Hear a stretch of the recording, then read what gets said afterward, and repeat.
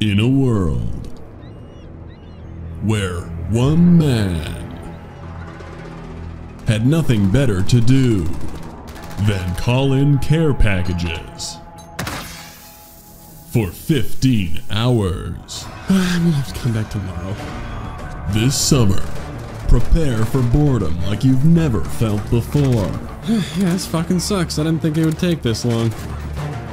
In 1,000. Not in theaters ever. Care package odds. That's what this is all about.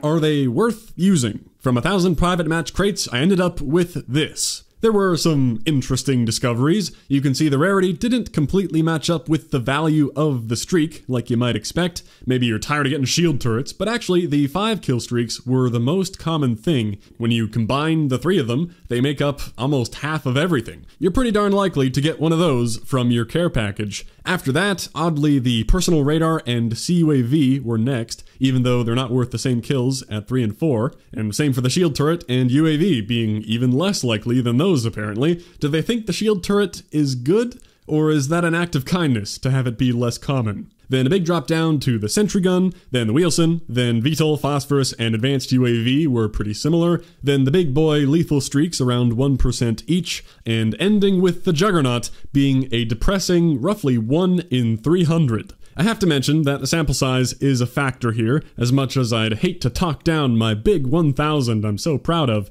well, yeah, bigger would be better, but this is pretty darn good for our purposes. A couple hundred crates would not have been enough to get a clear picture, but with 1,000, we even saw the rarest things show up a few times and got a very clear trend. Just don't treat these like exact percentages. So, are care packages any good? Well, using those results, the average value of the streak you get out of a care package is 4.88, and the care package is a 4 kill streak. Well, sounds like a great value, but not really. If you want my opinion, assuming you're using it as something you call in safe in the back of the map and wait for it to come and pick it up, you just wasted a minimum of 15 seconds not being in the game. Plus, there's the chance you die and lose the crate entirely. Plus, there are some streaks I don't want at all. I should redo the weighted average to make shield turrets worth literally nothing, maybe tune some of the other ones based on what their value is to me, like sentry guns fall over at the slightest gust of wind. That thing isn't worth 7 kills. With all that, it doesn't seem like such a great deal anymore. For a lot of players, I think the waiting around for it is already reason enough to not run it. But totally up to you. Maybe you want to use it as a trap or a distraction, just throw them around and not care who takes it.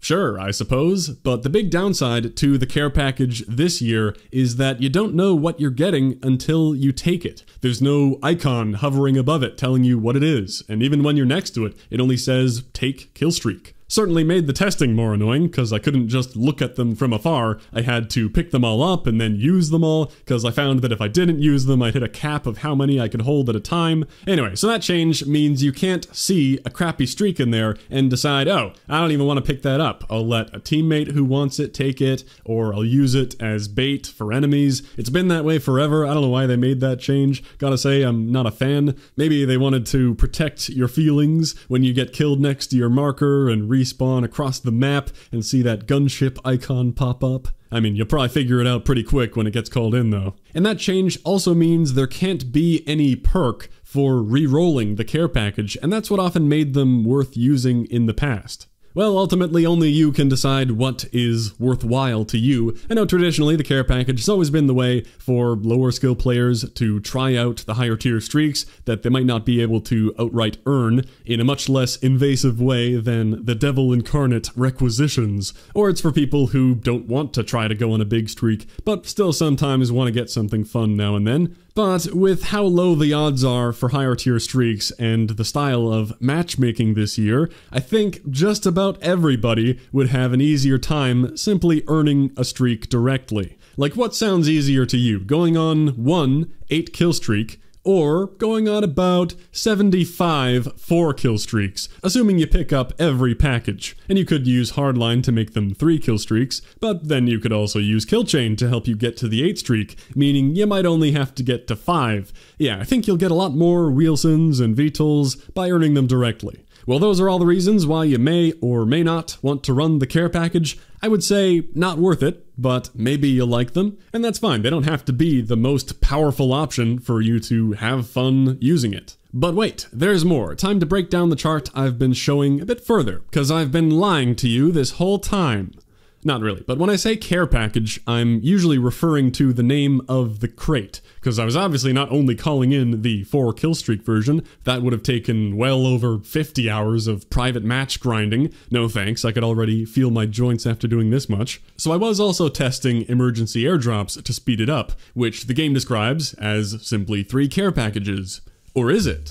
I did track them separately in case it maybe had a different rarity pool. Who knows, could be better, could be worse. Well, it turned out to be pretty much the same, except for one very strange anomaly. The sentry gun and Wheelson completely swapped places. The obvious thought was maybe just blame the sample size, but looking at the numbers instead of the percentages, in emergency airdrops I got 40 sentry guns and only 19 Wheelsons. From care packages I got 5 sentry guns to 11 Wheelsons. Certainly could be sample size related on the care package side of things, but there could have been something going on there. Really weird to get twice as many Wheelsons like that. I also got really unlucky with VTOLs on the care package side. It actually took until the 217th care package, which was the 813th crate overall out of 1,000, until I got my first VTOL out of a care package. I had already gotten at least one of everything else, plenty of VTOLs and emergency airdrop crates. I was so relieved when I finally got one, and then another a little bit later.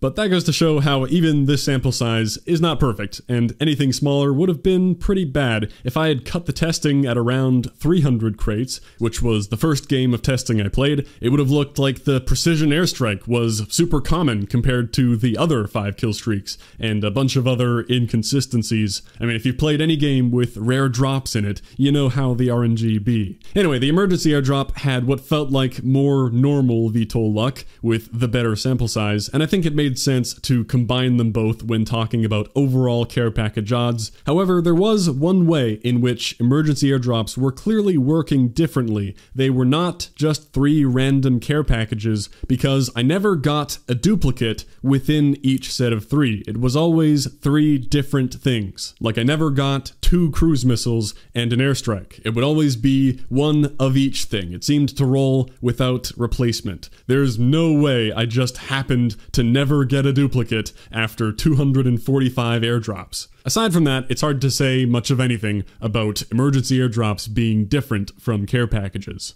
So, would I recommend the airdrop? Well, it's an 8 kill streak to get 3 things of 4.5-ish kill value each. If you add them together, you get 14, which, hey, that looks like a good deal again.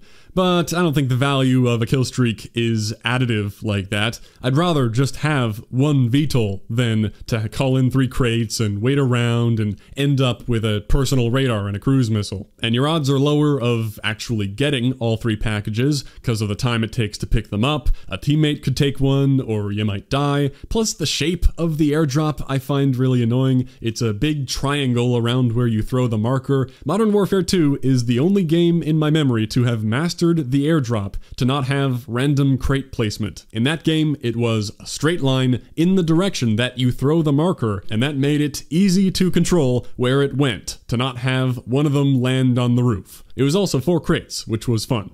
With this, even if you pick a pretty open spot, one of your 3 crates often finds a way to land out of bounds somewhere. Couple other random things I learned from doing this. Apparently, shooting a care package can make it impossible to pick up while it's being shot, because it's actually moving the crate. They don't become solid, immovable objects after they land, which could actually be good to know to help prevent care package theft. The funny thing is, with it not telling you what the streak is before you pick it up, for all we know, shooting the crate like this is re-rolling it every time. Maybe it isn't determined when it drops, it's determined when you pick it up. Which means maybe stealing an enemy crate would give you better odds of something good than taking your own. Maybe having a different personal skill level would give you different things from crates. Get those tinfoil hats on, boys. I'm just asking questions. Are they useful questions? Well, not really. And actually, if we were to think about that, the fact that the emergency airdrop seems to roll without replacement points towards it being determined when they drop.